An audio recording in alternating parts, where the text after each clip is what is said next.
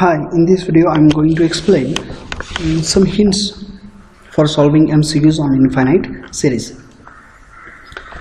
See first, if we have a series xn is equal to series a by b raised to the n, then this series can be written in the form of a raised to the n upon b raised to the n.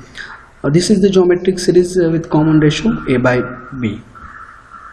We know that geometric series is convergent if mod of r is less than 1. Therefore, this series is convergent if mod of a by b is less than 1 and it diverges otherwise. See example, if we have series 3 by 4 raised to the n, then clearly a by b, mod of a by b is less than 1. Therefore, this series is convergent. If we have series 4 by 3 raised to the n, then clearly mod of r is greater than 1. Therefore, this series is divergent. Similarly, we can say that series 9 by 8 raised to the n, series 7 by 2 raised to the n, series 11 by 7 raised to the n, etc. are the divergent series, because here mod of r, which is equal to mod of a by b, which is greater than 1, and 8 by 9 raised to the n, 2 by 7 raised to the n, or 7 by 11 raised to the n are the convergent series, because mod of r, which is equal to mod of ab, less than 1. We can generalize this to this series. If we have a series a raised to the n upon a raised to the n plus b raised to the n, then this series is convergent if a by b is greater than 0 but less than 1. See example, if we have a series 3 raised to the n upon 3 raised to the n plus 4 raised to the n, here a by b is 3 by 4.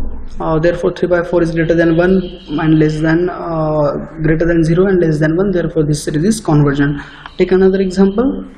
If we have a series 4 raised to the n upon 3 raised to the n plus 4 raised to the n, here a by b, compare this with this only, then we get a by b is equal to 4 by 3. Therefore this is the divergent, because a by b is greater than 1. Therefore this is the divergent series.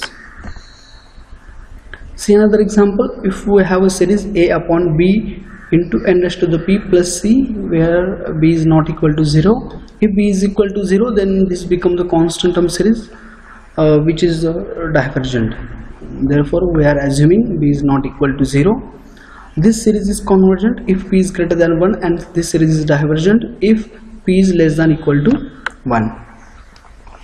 Please note, here b must be not equal to 0, because if b is equal to 0, then this will become a constant term series. If a by c is not equal to 0, then this will be the divergent series. Therefore we are taking b is not equal to 0. We can prove this with the help of comparison test. We know that the p series is convergent for p is greater than 1 and diverges for p is less than equal to 1. Therefore we can directly take any constant value a, b and c, and then we can conclude that these are the examples of the convergent series. Here if we take a is equal to 1, b is equal to 1 and c is equal to 1, then we get the series 1 upon n square plus 1. This is the convergent series. Again take a is equal to minus 2, b is equal to 1, c is equal to minus a, then again we get a convergent series. Similarly, these are all convergent series. See examples of the divergent series. If we take a is equal to 3, b is equal to 7 and c is equal to minus 2, then we get the divergent series. These are the examples of the divergent series. Thank you for watching this video.